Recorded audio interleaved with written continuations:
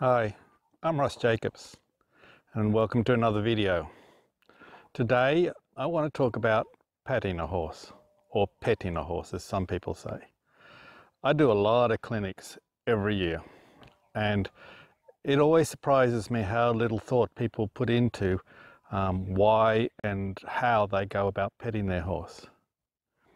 I think it's very important that we touch our horse, but it's important that we understand why and how, because we need to do it at the right time for the right reasons. There are two main reasons why we should touch our horses. The first is for us. A lot of people want to touch their horse because it gives them a calming effect. In fact, it's almost impossible for people to stand near a horse within reach and not want to touch them. It's the same with dogs and cats. People have to restrain themselves from over petting them. So a lot of people do it for them. It gives them, when they're riding, it gives them a little more confidence, or it gives them a break from the work so they can gather their thoughts again and figure out how they're going to proceed to the next task. So that's one of the reasons. The second reason we do it is for the horse. And this has different implications. If we're going to do it for the horse, most people will say that they're doing it because they want to show the horse their gratitude for doing a good job. They're telling him he's a good boy. It's giving him a release from the pressure.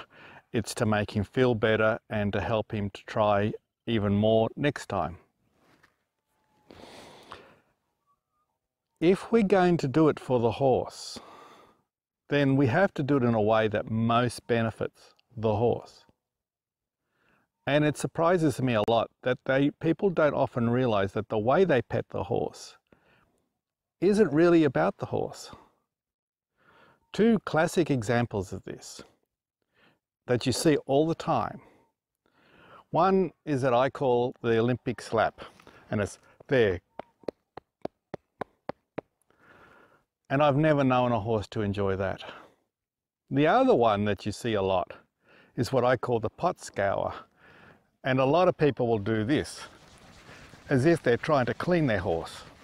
Or they'll do that, as if they're trying to clean their horse. And again, a lot of horses don't enjoy that. There are some trainers who think that it's mandatory that you pat the horse between the eyes with vigor. And you'll see a lot of horses cringe at that. Some horses like it.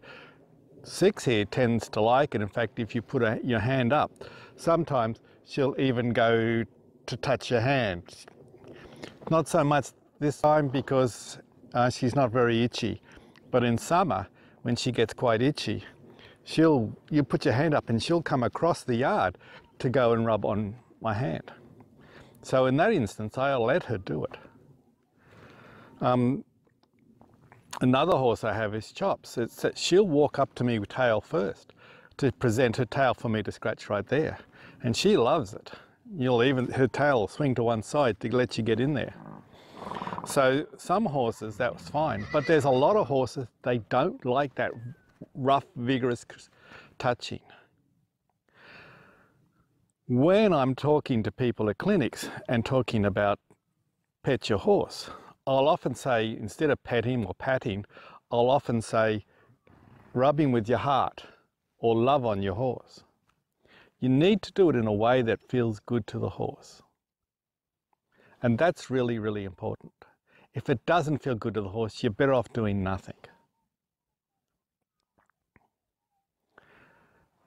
The other thing to think about is that you might want to make sure that you don't do it for too long. Some horses get sick and tired of people touching them, and you ruin any positive effect that it has. So you'll see that a lot with people who get in there and they just want to love on their horse and they can't stand not to touch them, and they're doing this, and before you know it, the horse is just tuning out because it's just flooding him with all this so-called affection that he doesn't want to be part of. So I really urge you to think about that. You're much better off touching them in a way that feels okay to them and getting out. Leave them wanting more. Don't overdo it. This is even particularly true when you get a horse like Guy, our Arab, who loves to get it scratched under his neck. He just adores it, but you do a little bit and get out so that he wants more. And that's more benefit comes from that than if you get in there until he's fed up with it. Don't destroy the good feeling that petting can produce. The other thing I want to talk about is that not all horses enjoy being touched. And certainly not all horses enjoy being touched in the same way or in the same place. The first thing I tell people about when they want to pet their horse is make sure their horse is paying attention to them.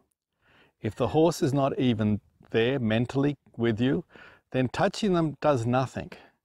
It's just background noise. It has no benefit for the horse, at least. So if I wanted Six and if she was interested in something else, like over there, then I might say, hey, Six, come here, there. And I'll get in there and I'll touch her and then I'll get out. Other instances, sometimes a horse is distracted and I'll touch them to draw their thought back, but it's to draw their thought back to me. It's not to pet them to make them feel good. And so that's a time when they are a little distracted, I might touch them, but just like I might tap somebody on the shoulder to get their attention when they're busy with something else. Or I might say, hey, can you help me? Same thing, but that's not the same thing as touching them to say thank you. But there are some horses who dread people touching them. And you need to recognize that in horses.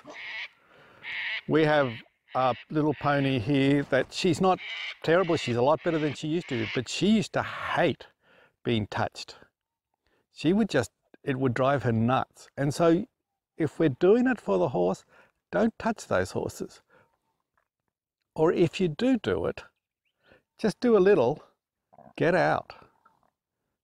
You know, there are probably people in your lives that aren't huggers, and you go to hug them. And even though they know that you're close and you have good feelings towards them and you want to show that how much you like them, hugging them is not the right thing to do if they're not into hugging. So you hold back and you just find other ways to let them know that you care. And it's the same with horses.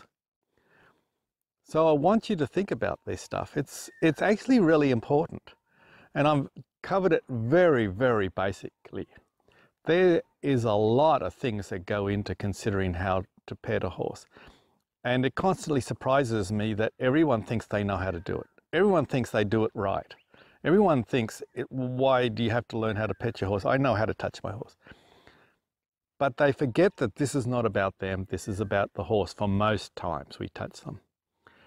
So if you're going to do it for the horse, do it in a way that feels best to them. Give that some thought. Good night, Alice, wherever you are.